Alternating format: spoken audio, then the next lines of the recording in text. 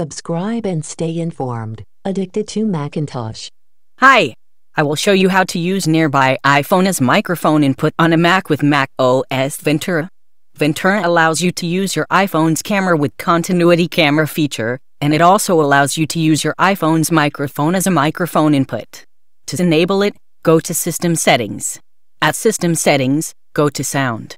At Sound, click on Input tab under Output and Input, and you should be able to see and select the name of your iPhone provided that you are on the same Wi-Fi network. Bluetooth is on both devices, and both devices are logged on to the same Apple user ID. It's that simple. Hope you enjoyed this video. Have a nice day. Subscribe and stay informed. Addicted to Macintosh.